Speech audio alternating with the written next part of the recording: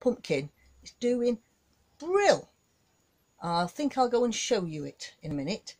And it's right in the end of the tunnel, but it's grown and it's now got its second runner. And I'm twisting it out of the tunnel, and it's going to grow down the side of the tunnel in an area I can't really grow anything. There is the grapes back there, but they're off the ground, of course, so the ground is just covered in weed suppressant, and it's very shaded at the bottom, so it's not really very good for growing anything. You can't get to it. It's not very even, because there's still the bits of stumps from cutting the conifers down underneath the weed suppressant, so it's difficult to walk down there very easily if you're carrying anything, because your foot will suddenly go over. But it's ideal for my pumpkin to run down there, so it's having a whale of a time. And because I don't see it, when I pop my head round to have a look how it's doing, it's grown massive amounts because I don't look very often. So it's a nice little surprise for me when I look round the corner to check on my grapes. So this is where the pumpkin starts, and if you can see, it's got big leaves there, like it's going round the corner of the tunnel. And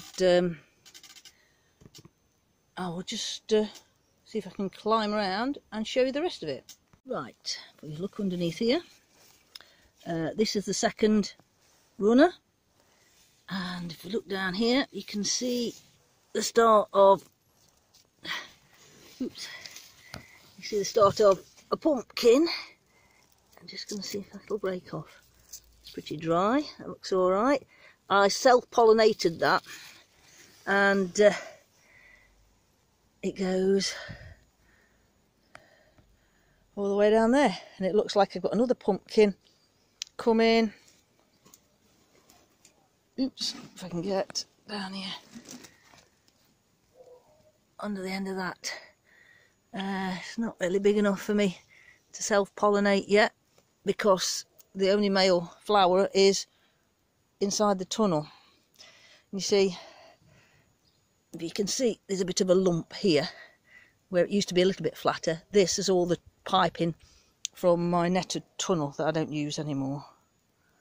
So we'll have a quick look at the grapes, and no, they've still not got no fruit coming on them, but it has grown all the way along here for me. And when I prune for the winter, I'll prune them 2 nodes up all the way across. I've got another long one coming out at the bottom, which I'm going to take up this post. So it's looking alright. The other one, it was very late starting, and it's not got a runner that's going to go along this wire, and these have not grown very much at all, these two. So we've got shoots coming off it all the way up there, but they're not really doing anything. They've come to a standstill. But the weather is bad, really, for a plant that's not in very good soil, because this here that's covered in weed suppressant is from where the conifers were, so the soil underneath's not good.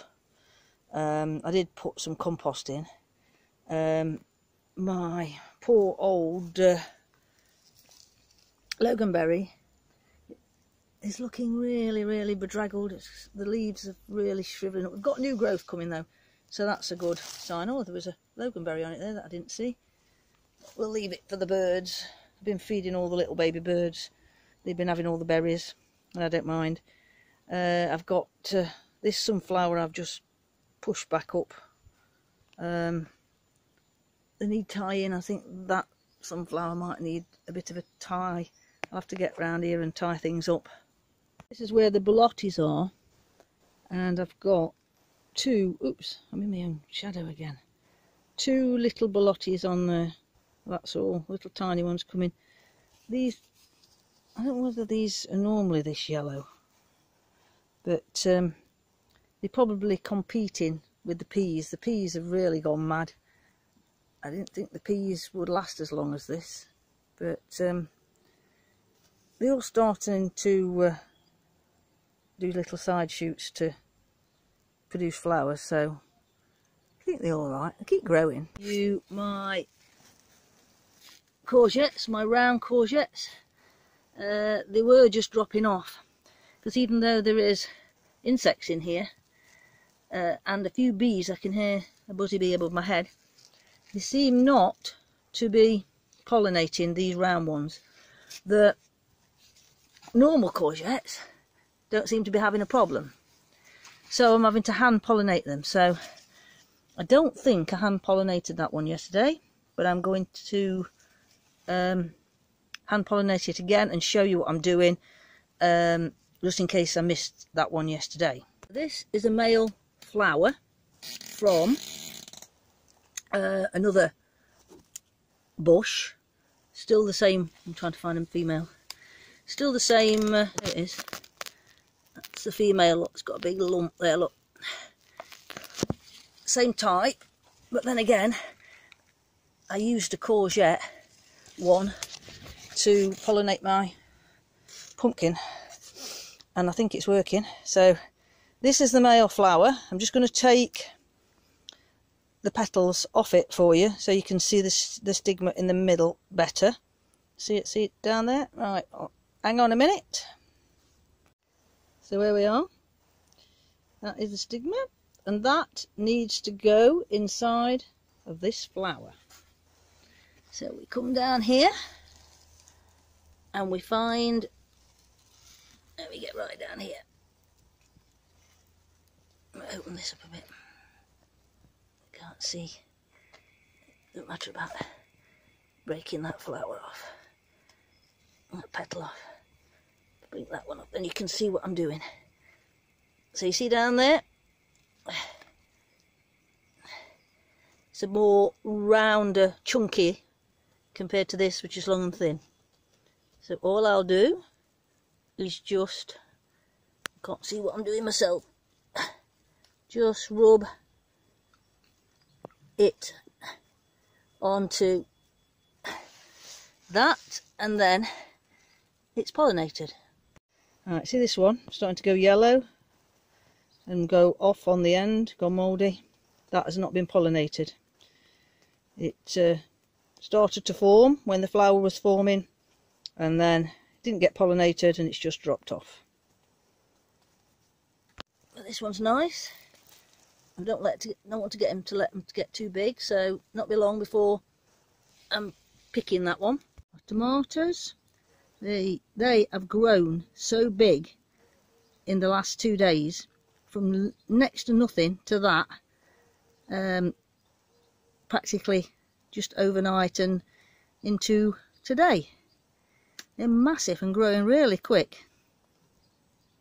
Not massive in the same sense of size of my fingers, but massive compared to what they were when I spotted them the other night, when they were little tiny little dots, and now they're doing really well. My aubergines I bought are looking fine. They're picking up. I'll show you the tomatoes that I bought, the ones I got, well, I didn't buy them, I got them free, didn't I? This is the black Russian that was quite yellow. I'm in my own shadow again. Look. These are lighter, but they have greened up a bit. They were really yellow, more like this one down here. This one actually can come off, but the new growth at the top is nice and green. So my free plant is doing well. So this is the yellow tumbling tom, and it's looking perfectly fine, and it's got a little tomato coming on it. Look at that. Really good for a free plant. The other side, this is the red tumbling tom, and it's really a lot more greener, especially that leaf there, that's really green. That's another new leaf.